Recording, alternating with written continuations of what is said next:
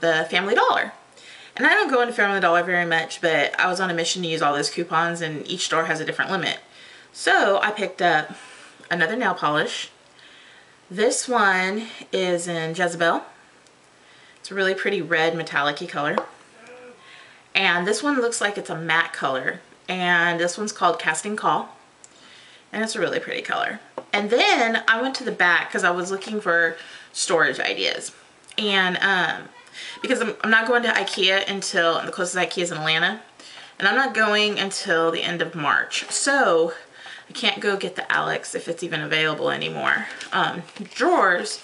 So I've been looking for alternatives. And while I was looking at different stores, I came across this great deal. It's 6 nail polishes by LA Colors. And they were on sale for 40% off, so I only paid $3 for this. That's 50 cents a bottle. I was tickled pink.